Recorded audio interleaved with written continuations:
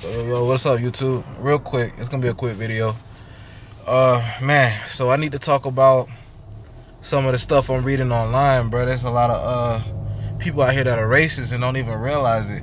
You know what I mean? Specifically talking about the two black guys getting arrested at Starbucks. And I go to Starbucks all the time, and like people conduct business meetings at Starbucks.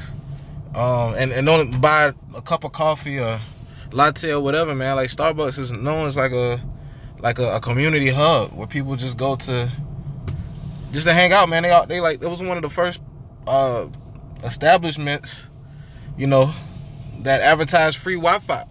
So you can just walk in and get some free Wi-Fi. You know what I'm saying? It's like, when does Starbucks ever kick anybody out for not purchasing stuff? And you know, I tried to do as much research on the story as I could. From my understanding, they were supposed to meet with some guy dealing with real estate. I know they like asked to use the bathroom, and the manager told them they have to make a purchase first.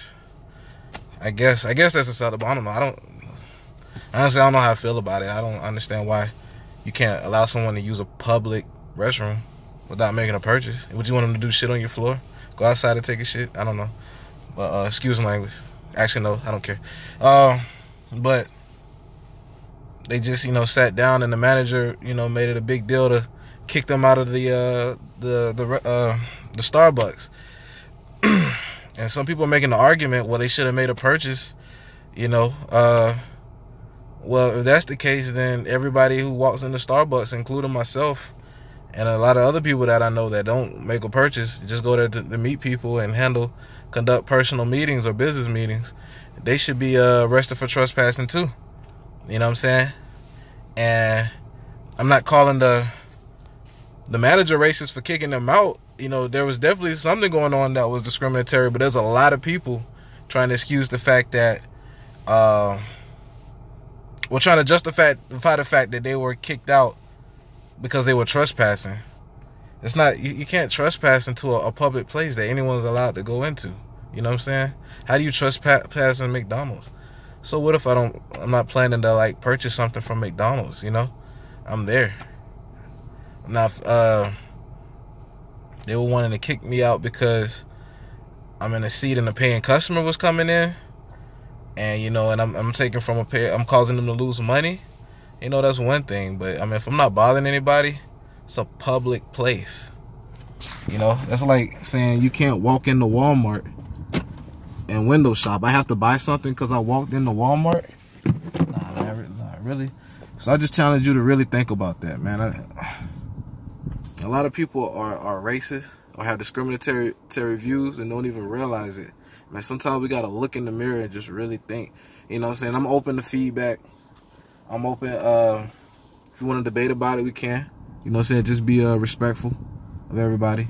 You know what I'm saying? I'm welcome. I'm open to listening, seeing, and hearing your point of view.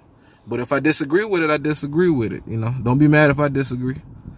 I'll try not to be mad if you don't. But I really want you to see things from a black man's perspective, right? Yeah. It don't look good sometimes. Sometimes it's not about the intention, bro. It's about the perception. It's about the way things look. And sometimes you gotta be open in that, even if you know that's not what you really meant or intended for it to be inside. And I applaud the CEO of Starbucks for coming out and apologizing. You know what I'm saying? It doesn't look good for him, and for him to just step up and apologize. That's a real good look.